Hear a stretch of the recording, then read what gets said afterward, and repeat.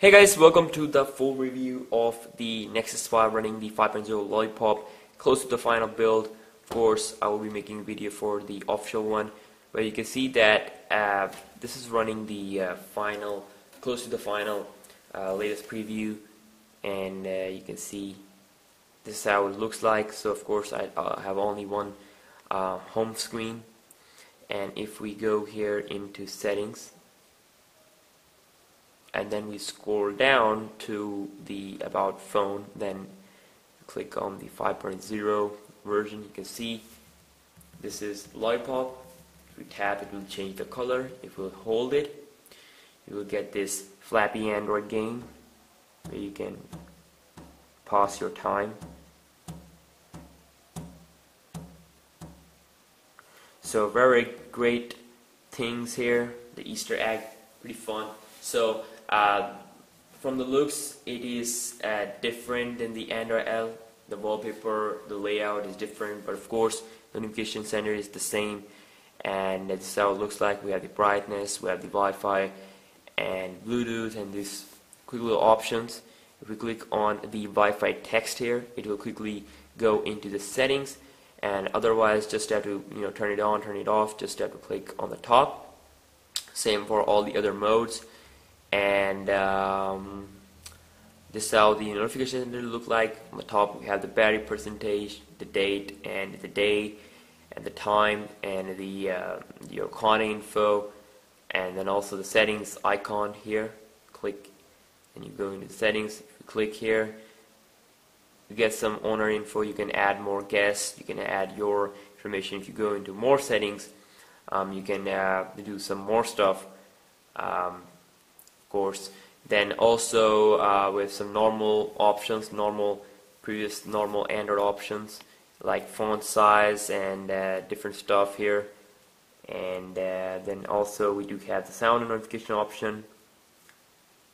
Some basic Android stuff, nothing so interesting.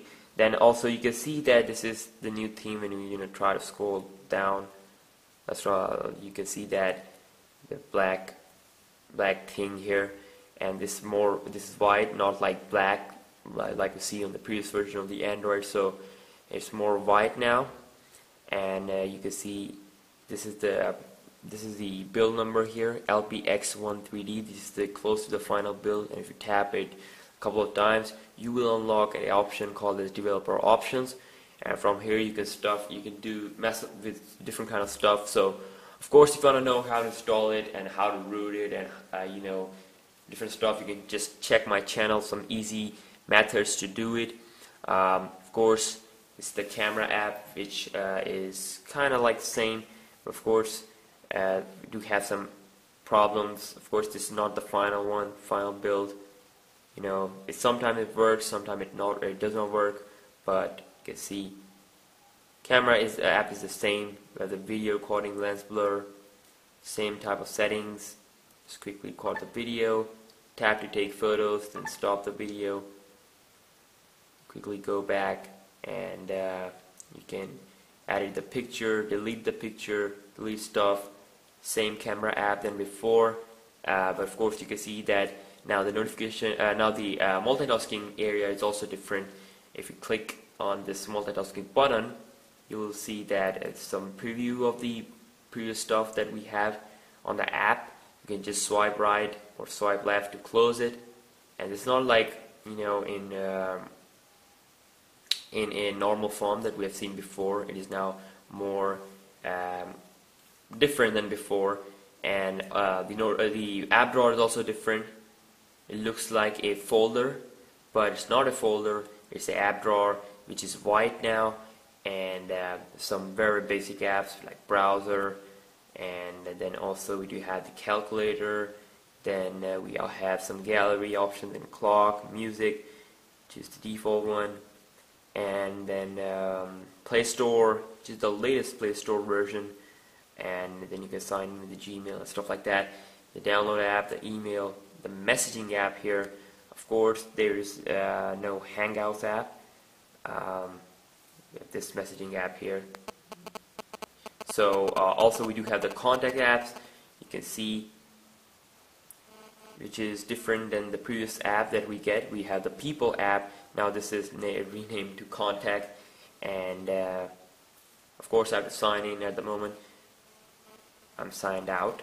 So this is the dialer. This is all the new dialer look like. This is the sound. You can quickly add contacts. You can just call it, and we also do have these new buttons, new triangle, circle, and the square. So it looks pretty fine and pretty cool to me. So very great version of the Android, extremely changed, and then before notification bar and stuff like that, it looks pretty good on the Nexus 5. Of course it's the pure one.